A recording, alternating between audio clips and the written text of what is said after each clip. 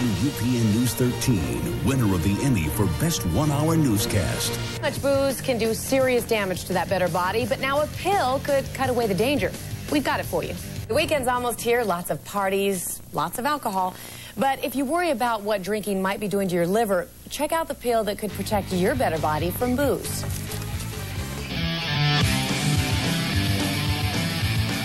Work hard, play hard, party hard.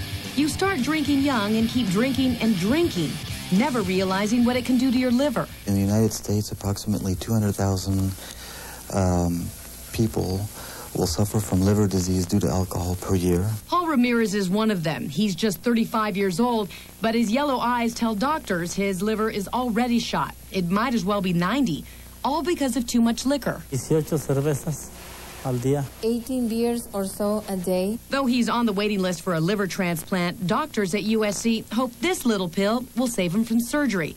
It's called SAMI. It's very exciting. SAMI is an amino acid that comes from certain proteins. In Europe, people have been taking it to fight depression and joint pain for years. Now doctors say there's evidence it could also shield the liver from the nasty effects of alcohol. SAMI is responsible for making DNA. It keeps cells young and healthy, pliable. It basically keeps our body young. SAMI is about to be tested in alcoholics at Rancho Los Amigos Rehab Center in Downey.